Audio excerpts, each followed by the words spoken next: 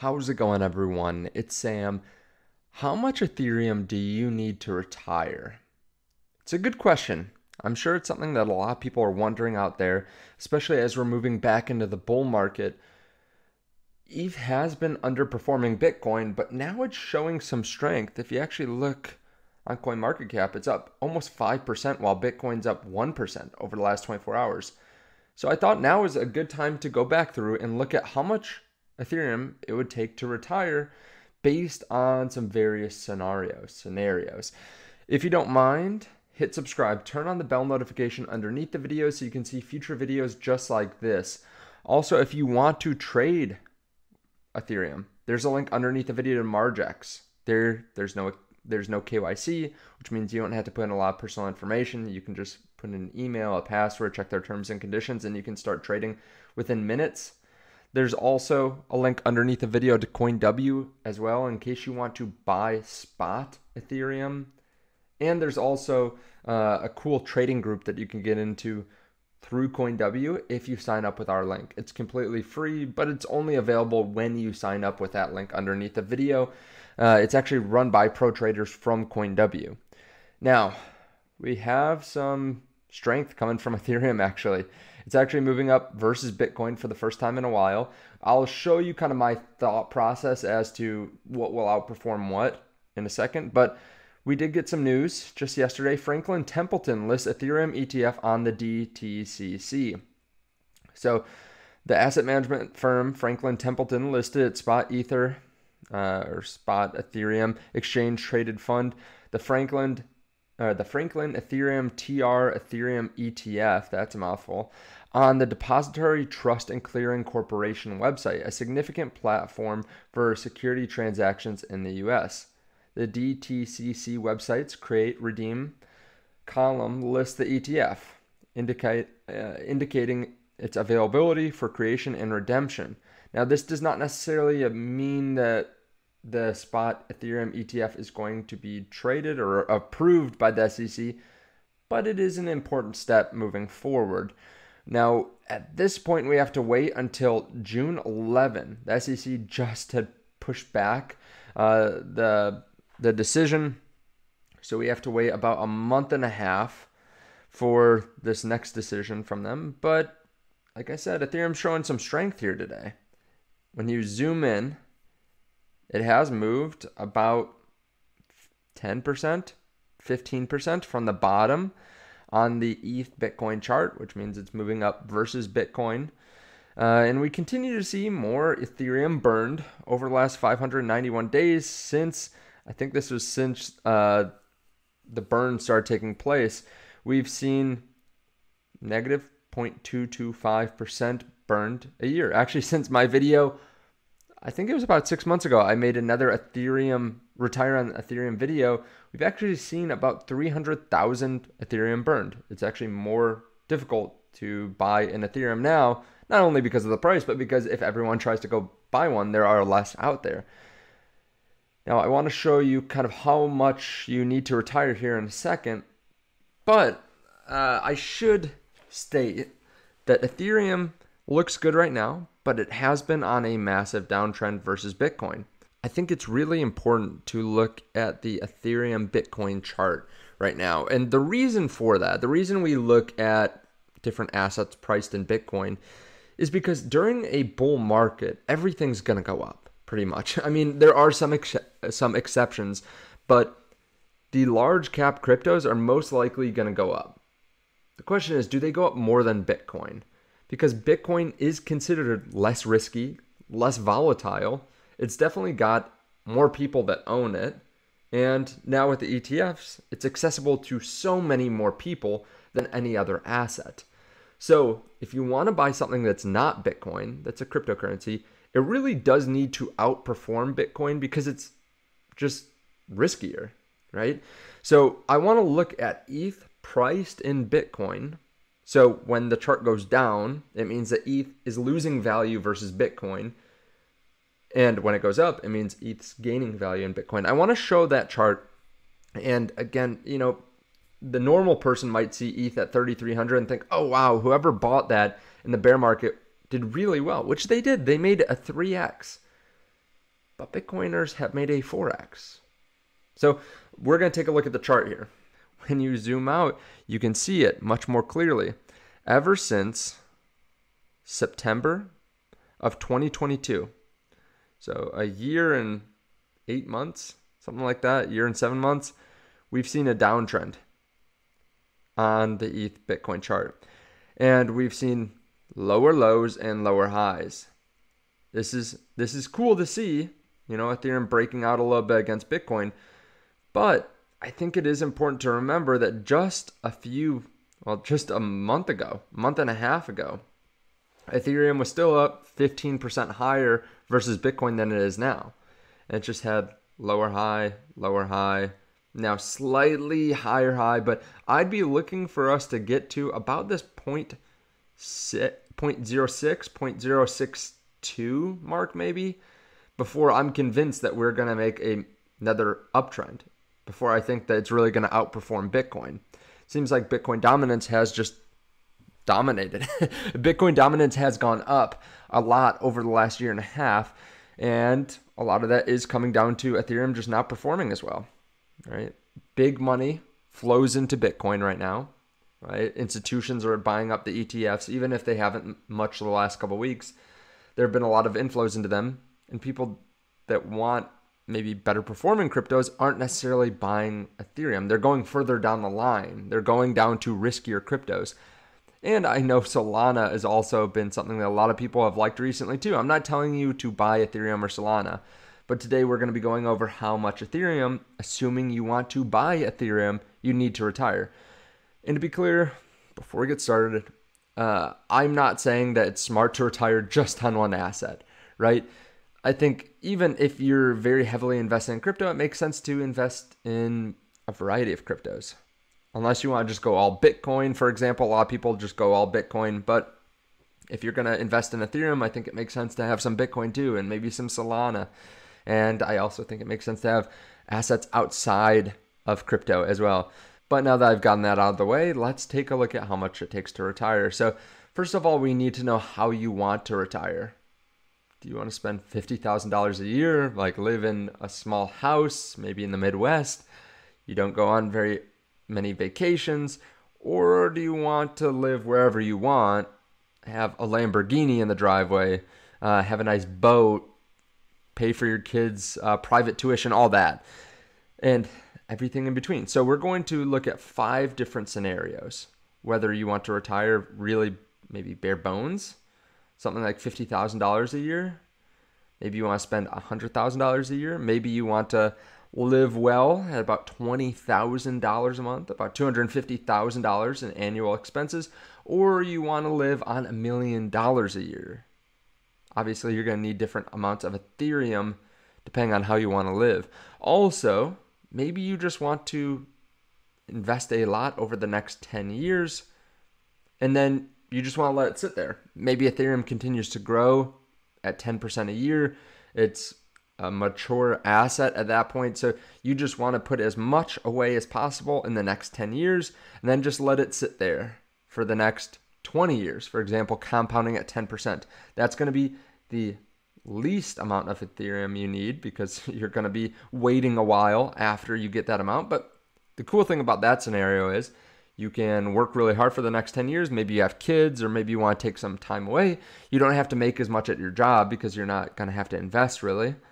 And then you can just dial it back, maybe barista, right? Something like that. Go to a cool country, work there, versus, just working your butt off and still retiring maybe in the next 10 years. So those are the 5 different scenarios. Let me know if I need to clarify that in the comment section. And then the next question is, where does Ethereum go? And I'm not going to tell you where it's going to go. You're going to use your own predictions for this. So we're looking 10 years out. We're going to look at 5 different scenarios. Maybe you think Ethereum's just going to go to 5,000. I think that's very bearish, right? Because Ethereum's already at 3,300. It's been at 4,800 before. So let's say you think it's going to be at about the same price it was at the peak of the last cycle 10 years from now. Okay, very bearish. I think everyone would say that Ethereum's either going to be $10,000 in 10 years or pretty much zero. But let's go with 5,000. The next scenario, 15,000. So you're saying, okay, from 2022 to 2034, the peak is only going to go up 3x. Okay. Then $40,000, $80,000, $160,000. Now, why pick those numbers? Well, there's a variety of numbers that are varying bullishness, varying levels of bullishness. So in this scenario, like I said, it's pretty much the same price that we hit at the last peak. This is right around $2 billion or $2 trillion. It's close to the peak of where Bitcoin's been. Like it would be just slightly higher in terms of market cap than Bitcoin was at $74,000. Here, we're looking at about $5 billion in terms of market cap. And part of this number, the reason I picked it is because we've seen Raoul Pal and other people, other famous crypto investors say $40,000 is possible, like this bull run or last bull run. But we're going to say about $40,000. This is just short of 10 trillion and then obviously just short of 20 trillion. If we assume gold continues to appreciate a couple percent each year for the next 10 years, this would put Ethereum right around the same market cap as gold. So this is the ultra bullish scenario. And I'm not saying that's going to happen, but you know, it's a possibility. It's a non-zero chance. So in my opinion, I'd say it's probably a pretty good chance at Ethereum somewhere between 15 and 40, if you really want my opinion. Of course, that is a wide range as well, but let's continue. So here are the 5 different situations, right? Maybe you want to coast, so you invest a lot and then you just sit on it. It continues to compound for another 20 years. Or maybe you just want $50,000 a year. You're going to live more bare bones or traditional, where you want $100,000. And the reason I call it FIRE, that's financial independence, retire early, right? It's a common term in the retire early community. And then you can go into the ultra wealthy category here. So obviously you're going to need a lot more Ethereum if you think Ethereum is just going to be about $5,000, right? It makes sense. We're going to use a 5% withdrawal rate, but we're going to say you get 2% staking reward. So really it's a 3% withdrawal rate, and then you get 2% staking rewards. You stake some of your Ethereum or you somehow get yield on it. There are going to be different ways to get yield on it in the future that are way more safe than we had last bull run. But you need about 400.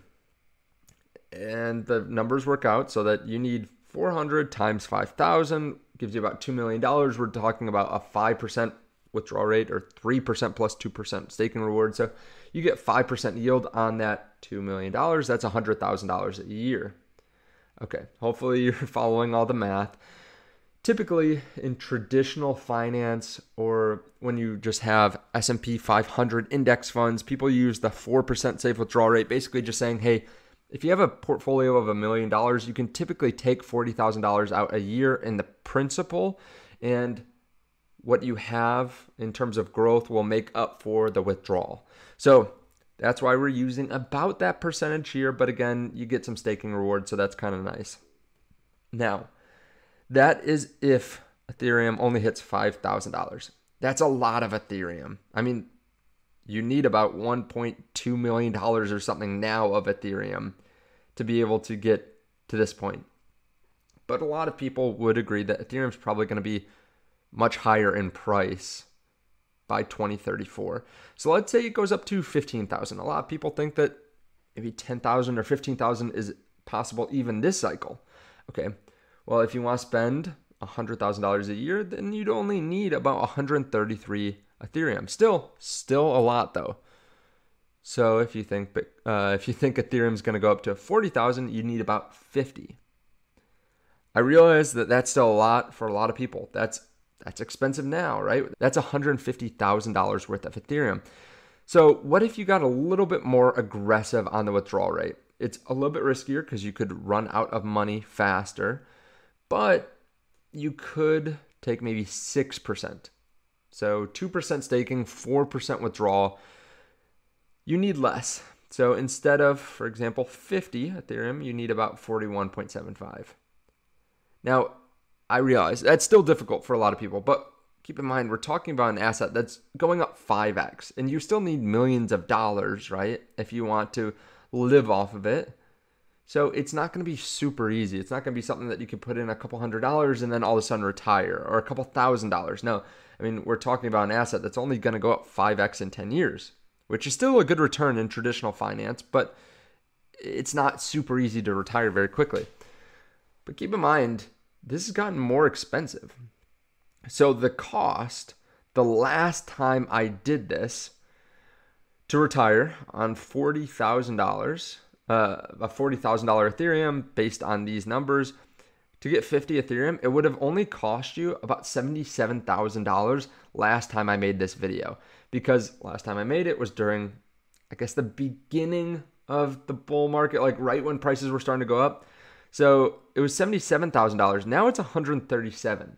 So if you can do this at opportune times, if you don't wait until the bull market is obvious, it's a lot easier to buy, right? So $137,000 is the cost now. It used to be 77, but if you wait even more, like the bottom of the bear market was a great time to be buying, obviously. At $900 Ethereum, which wasn't even exactly the bottom, it would have only cost about $45,000. Again, this is if we do this $40,000 Ethereum scenario.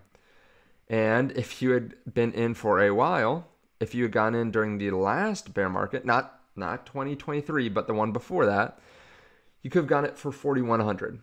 So the key is to dollar cost average and buy at times of fear. You don't want to be buying when everyone realizes that this is a bull market. You want to be buying when no one really knows. And of course, there's more risk, or it feels like there's more risk, but when you look at the risk to reward, it's actually much better. Think about this. If you had bought around $1,000 Ethereum, your gains up until now would be the same as if you bought now and waited for Ethereum to hit about $12,000. That's kind of crazy, right? Maybe $11,000, but the incremental gains trail off after we've already had this 3.5x on Ethereum. Now, don't let this get you down, right? You can dollar cost average, you can start buying. Keep in mind too, most people won't ever be able to buy much Ethereum. The Ethereum supply is right around 122 million Ethereum right now. That's all the supply, even with the people that hold, thousands and thousands, even tens of thousands of Ethereum. The supply in 10 years, let's just say it's diminished by 1% a year, is going to be about 110 million. The population on Earth right now, let's say it's 8 billion. Population 10 years, 8.7. That means the ETH per person is only about 0.01. And that's assuming that it's equally distributed. It's not.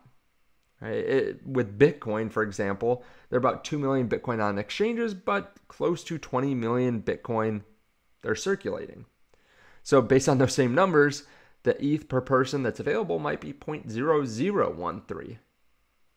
I mean, that's kind of crazy when you think about how inexpensive this is, or how much the average person can buy. It's only $42 worth of Ethereum if everyone were going to buy it. And of course, that would shoot up the price. So it would become much more expensive very quickly. But it shows you that it is hard for most people to ever get the average amount of Ethereum but it shows you there's not much Ethereum to go around. Let me know your thoughts on this underneath the video. I hope this helped a little bit. These aren't the most instructional videos on how to become super wealthy, but they are fun numbers, fun videos to break down the numbers, right? Talk about how close are you to your goal based on certain numbers. Do you think Ethereum is going to get to 40,000? And do you have 30 Ethereum already? Well, great. You might be able to retire on just Ethereum one day. But let me know your thoughts underneath the video. Again, there is a link to Margex in case you want to amplify your returns. Maybe you want to go long on Ethereum. You can do that over on Margex. Thank you so much. I appreciate it. I will see you in the next video.